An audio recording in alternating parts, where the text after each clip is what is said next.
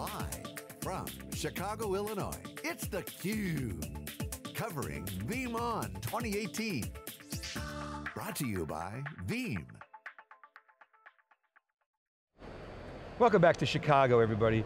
This is theCUBE, the leader in live tech coverage, and you're watching our exclusive coverage of VeeamON 2018, hashtag VeeamON. My name is Dave Vellante, and I'm here with my co-host, Stu Miniman.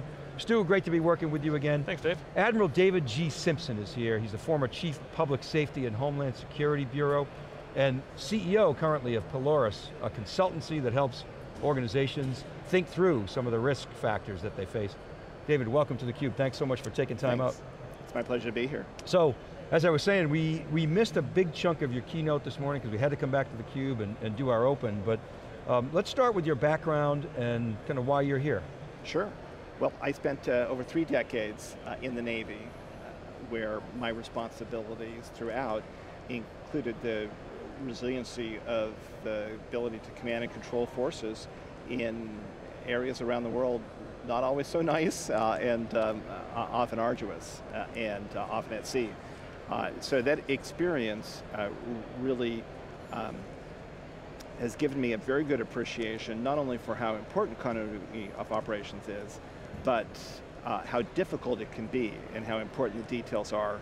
So I am a natural fan of what Veeam is doing to make that easier for organizations. After DoD, I was recruited by the chairman of the FCC to lead the Public Safety Homeland Security Bureau for the Federal Communications Commission. And in that position, I had responsibility for the nation's 911 system, emergency alerting, and the resiliency of over 30,000 telecommunication companies in the domestic market. So both experiences really have given me a very good insight into the need, the consequence of not getting it right, how to prepare to get it right, but also an ability to look at what's coming down the pike with the new telecommunications technologies that will really be game changers for functionality in the new Internet of Things environment. So, 3 decades of public service. First of all, thank you. Thank you. It's quite an accomplishment. And then, we talked off camera that we, a couple years ago, had Robert Gates on, and we were getting detailed into how the experiences that someone like you has had in the public sector translate into the private sector. It used to be there was just such a huge gap between what you did and what a company had to worry about. Do you see that gap closing, and maybe you could add some color to that?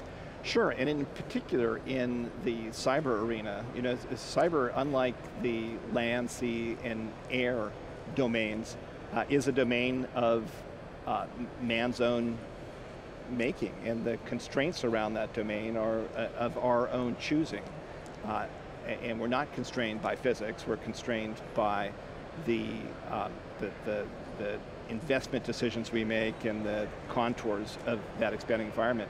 But the internet started out as a DoD research and development project, right. DARPA. So it has not been unusual for DoD to be out in front in some of the development aspects where counterintuitively we would normally see industry out in front. The same occurred, I believe, with cyber when our intelligence community over 10 years ago said, hey, this is a great thing, this internet thing, and it's super that we're doing more and more communications, that we're talking with devices at the edge around the battle space, but it's vulnerable to attack. And we need to organize so that we are capable in the defense of that great cyber set of functionality that we've built. Could you expand just, you're doing some teaching in the cybersecurity world too, maybe share a little bit what you're doing, what you see as kind of the state of this today. Well, thank you for asking that. About a year ago, the Dean of the Business School at Virginia Tech asked me if I wouldn't consider building a cyber program for the business school. Tech has always had a strong engineering component to cybersecurity, and it's led by a good friend of mine, Dr. Charles Clancy, with some superb research going on. But increasingly, over 2/3 of the work roles in cybersecurity are not engineering. They really have much more to do with traditional business functions, yet most business leaders aren't well prepared to assess that risk environment, let alone appreciate it, and then drive investments to address risk reduction. So at Virginia Tech, we've built a series of 4 courses that in the MBA programs, the Masters of Accounting, the Masters of Business IT, we are now teaching prospective business leaders how to look at the risk environment and organize an investment structure using the NIST, or National Institute of Standards and Technology, risk management framework, so that can be done in a repeatable way that communicates well with industry. And companies like Veeam have an important role to play in that space, because Veeam really translates much of the engineering complexity into business understandable conditions by which decisions about that data space can really be made. I want to share an observation that we had on theCUBE last year. One of my favorite interviews was with a gentleman from ICIT, James Scott, who's a security expert, you may know him. And we asked him what the biggest threat was to United States. And his answer surprised me. I thought it was going to be cyber warfare or risks to critical infrastructure. He said the weaponization of social media was the #1 threat. I was like, wow, and we had a really interesting discussion about that. And I think of your background, loose lips sink ships, people on social give up their credentials, all of a sudden you've got some outside bad actors controlling the narrative, controlling the meme, and controlling the population without firing a shot. Wow, so what are your thoughts on social media and its risk to our society and how to deal with it? Well, we're seeing in the last year that it was very prescient, right? And that you can lock down all the bits and the bytes and get the integrity, the confidentiality, and the availability of your data sets taken care of. But in a world where the public square, if you will, is now a virtual public square, if an adversary can change the perception of reality in that public square, or if they can cause our democracy to lose confidence in that public square, then an adversary can really achieve a kill, if you will, a desired effect in a way that is very negative for the country. So I don't see that, though, as being completely distinguished from cybersecurity.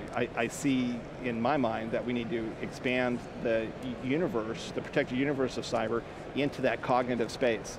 And we need to understand increasingly the origin of comment in the social media arena.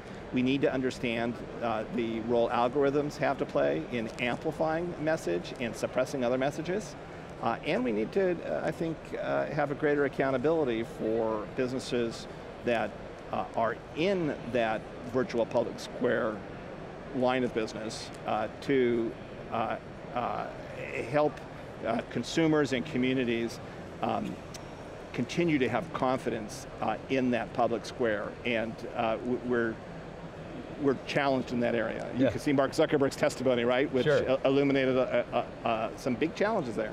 Yeah, I mean, my heart went out to Zuckerberg. It was like, the poor guy, he's just trying to build out a social network, and now he's getting attacked by politicians who are saying, wow, you mean you use data for political gain or something, you allowed somebody to know? So he was in a tough spot. And politicians themselves, I think, were a bit embarrassed in revealing their lack of tech savvy in a world where we should expect policymakers to be at least aware enough of the parameters around the virtual public square where they can help develop the right policy to ensure that this continues to be a net asset for the United States, for communities, and for consumers. And technology kind of got us into this problem, but technology in and of itself is not going to get us out of this problem. Right. It's others in the organization, the lines of business, the policies, the practices, some of the work that you do in your teachings. Maybe comment. Yeah, absolutely.